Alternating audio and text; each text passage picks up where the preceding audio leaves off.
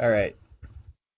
So in today's presentation, I'm gonna cover just kind of the rationale behind like the whole field of marine robotics, the basic principles of operation behind most maritime robots, the applications of various types of fields, I mean, various types of vehicles, and cool use cases in the real world right now today, at least in my opinion. Also, I'll go over some of the cool competitions that are out there. I guess I have to click. There we go. So, what is the purpose of maritime robotics? Well, first of all, you can do exploration. So, you'll find that organizations like the NOAA doing research in the ocean often use ASVs and AUVs. So, those are autonomous surface vehicles and autonomous underwater vehicles. There's also what we call ROVs, which are remotely operated vehicles. So in the top left picture, that is an ROV. You can see it's tethered to the ship in the back right there. To the right of that is an example of a sea glider. We'll get into that a little bit more later, but these are autonomous vehicles that just kind of glide across the ocean. To the right, we have what's called an Argo float. These don't really have propulsion, but are one of the biggest forms of data collection in the ocean that I can think of. It's probably one of the biggest marine robotics projects out there. On the bottom is a sail drone, which is also another way of another vessel that does a lot of data collection. Um, we'll also go into this one a little more later. I really think this company is very cool. And on the left is a somewhat typical example of what a autonomous underwater vehicle looks like. Um, Not too different from your typical submarine, just a lot smaller. There's a lot of different like things you can use them for, though. Not just uh, you know gathering like pH data in the oceans, but with ROVs you can actually like do manipulations with samples, so you can like do some fine-tuned sample collection. You can also there's also some applications of trying to send marine robotics into space one day, say the icy moons of Europa or icy moon of Europa, where it's thought that there is a deep ocean like far beneath the ice there.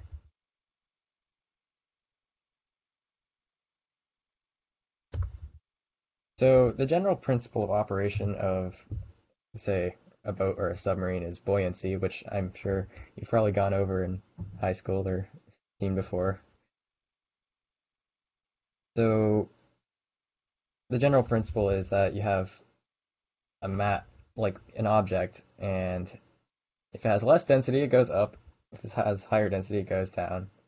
And the displacement is about equivalent to, well, the way you can calculate displacement, disregarding like surface tension and things like that, is you take like the mass of the water in the area you're going to, that your boat will take up, and that's about the amount of mass that you can fit onto your boat without it sinking. Um, so based on this principle, you can either go up and down either by controlling buoyancy or using neutral buoyancy plus thrust. So for as far as controlling buoyancy goes, like in real submarines that have humans inside, you usually have ballast tanks, which alter the density of your vehicle by bringing in more water. But those add extra complexity. So unless you have a particular need to not have active propulsion keeping you down, um, you don't see this too much, especially like in small robots. Um, so the other common method is just having a neutral buoyancy and using a upward downward thruster to to control your depth in the water. Oftentimes, you'll see that these default buoyancies are set to just slightly positive. So just in case something goes wrong, your sub will automatic like it'll just physically tend to go upwards over time, so it doesn't sink to the bottom. So this is actually how our sub plunger works. There's Rahul in the right corner there, posing next to the sub. And you can see there in the bottom of the sub there, we have our up and down thruster. We have three thrusters. Um, those two lateral ones at the top control your what is that? Your yaw, and the up and down that controls your depth. So propulsion. So there's two basic forms of propulsion in marine robotics, or maritime vehicles in general. You have props and paddles, and then you have buoyancy. So props and paddles. So a long time ago, you saw steamships with these big paddles, and you don't see those very often anymore. The reason is props like in the bottom right, or screws. Those are just more efficient, which is why paddle boats like that don't really exist anymore. And then buoyancy. So on the left here, that is an example of a sea glider. RoboNation actually has a program called Sea Glide for I think K through 12, where you actually build a tiny little sea glider out of a bottle with wings. And this kind of works like an airplane, except it's like having an airplane, but you can control its control its buoyancy. So you can have it sink, and you can use those wings to move forward, and then you can increase your buoyancy again, and then it'll continue moving in the same direction, but it'll start going upwards, and you just do that over and over and over again. So you can experiment with this yourself using a Sea Glide kit if you really feel inclined to. So I'm forgetting one kind of very important form of propulsion, and that is sails. So, of course, sails are one of the original forms of propulsion, but you don't see them too often anymore. That's the USS Constitution right there. It's often docked in Boston, Massachusetts. I definitely recommend checking it out. There's a really cool history behind the engineering behind that boat. But a more recent example of sails in, say, maritime robotics is the sail drone. So this is a startup that's based, I think, in Alameda, California. And the principle of operation is that they have what's called a wing sail. So, in a sense, this is basically just a wing cut in half and then propped on top of a boat. And you use the general same principles of aerodynamics, and instead of lift, you're just trying to produce thrust. And it's a little different from a wing, as you can see, but like the concepts like airfoils and stuff, that you have that in common. Interestingly, this actually came out of land sailing. So in the bottom right, like those are like land sails, where people go out in the desert and race using sails in the desert on wheeled vehicles. I think the founder of Saildrone was into that, and that's where they drew a lot of their inspiration. So yes, it's all aerospace engineering at the end of the day, um, at least when it comes to sails. So here is an example of marine robots without any type of propulsion. Like, who needs propulsion anyways? As far as like data collection goes, at the end of the day, what you want is just a huge volume of robots or sensors. So right there, you've got a buoy on the left. Those can be anchored. Sometimes buoys aren't anchored, so they just drift and give you your GPS position. And on the right is an example of the Argo float and its general principle of operation. So the only thing that the Argo float does is it controls its buoyancy. So it'll descend for a while, descend some more, collect data on the whole trip there, and then it'll come back up again and use that antenna on top to transmit to a satellite and send that data back to shore. And this is a very specific class of robots. So this is what's called an ROV, or remotely operated vehicle. And this is what you often see for anything that requires like fine-tuned sample collection. So these are often carried on research vessels, and they'll have a crane lower them down, and they have to be tethered to the boat because you can't actually send any radio signals into the water very far. It's very difficult to use EM to like communicate with vehicles in the ocean. But these can go to extreme depths, and you can see on the front of the ROV there, you've got cameras and two little containers. So what they'll do is they'll actually have little arms and other mechanics to pick up samples from the bottom of the ocean, and that often involves a human operator because robots um, don't really know what you want as a scientist necessarily, and it can involve a lot of difficult tasks to do that. Though, given that how much AI has changed in the last 20 years, maybe we'll see some more autonomous vehicles doing that in the future. But for now, they they're usually tethered. Sometimes you have systems with two ROVs, or like you have a system where there's like a daisy chain of tethers. I think I've seen an example of that. On the right is another RoboNation program called Sea Perch. This is also for K through 12, but it's an example of an ROV where it's tethered. But you can make your own ROV for a very small sum of money if you really want to. Um,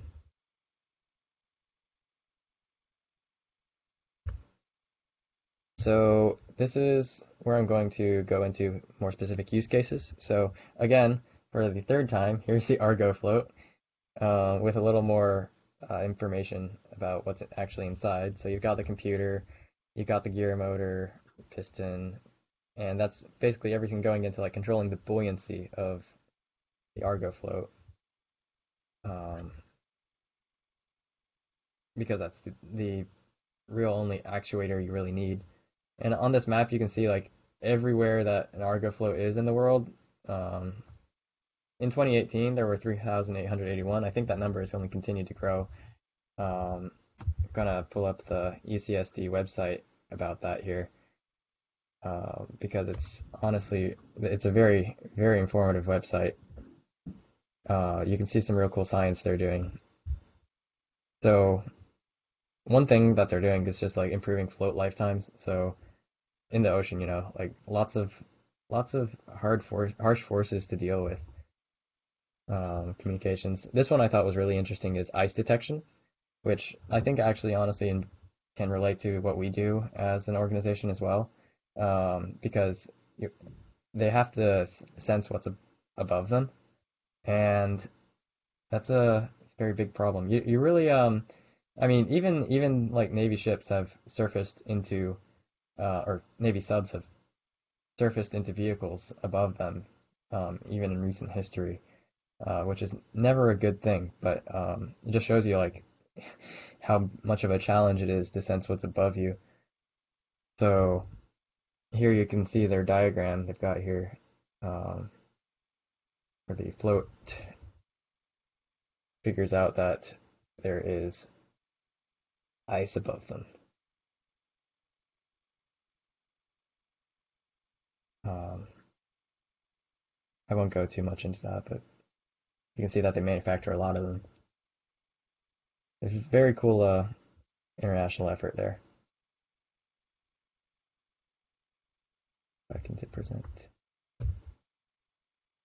So next, again, sail drone. So this is kind of a startup, I think. They've really started really doing things a lot more in recent years.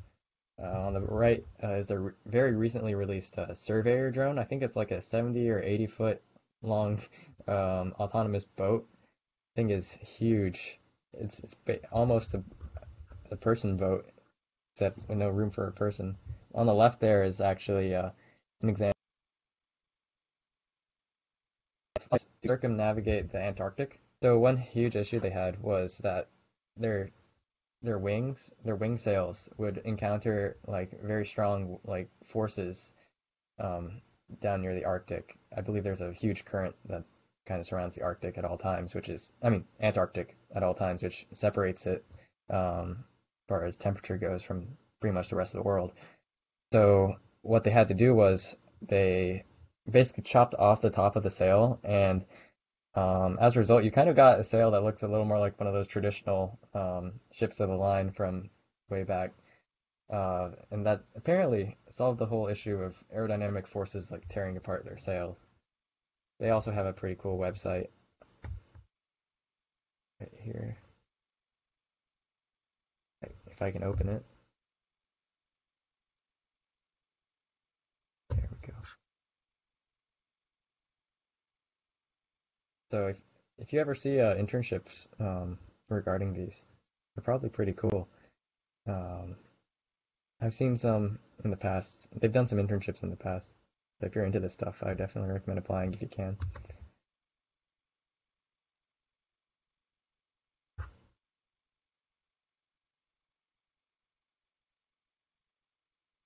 So you can see like you got a lot of testimonials from like people like the NOAA, even NASA, doing a lot of research regarding the ocean and the Earth's climate.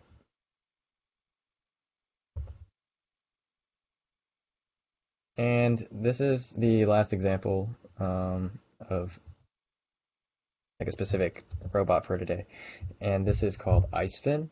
So you can see right there that it's underneath a big sheet of ice, and that's in the Antarctic. This is actually made by a lab at Georgia Tech, and they also have a cool website. I will link these later, but they're also in the speaker notes for the presentation. I won't play the video because I know that Blue Jeans can have some issues with like video feedback, but I recommend like checking it out later because it's some really cool stuff they're doing, and it's here at Tech. So if you're looking for some research, you might want to reach out. But the idea is that they start in the Ross Ice Shelf, but one day a Europa probe. Um, See, I think this is an often overlooked part of like maritime robots is like the potential for space exploration. Mainly because we haven't really figured out a way to get under the ice on Europa yet. That's also another engineering problem is I think you have to drill through like miles of ice. But once you do, once you can do that.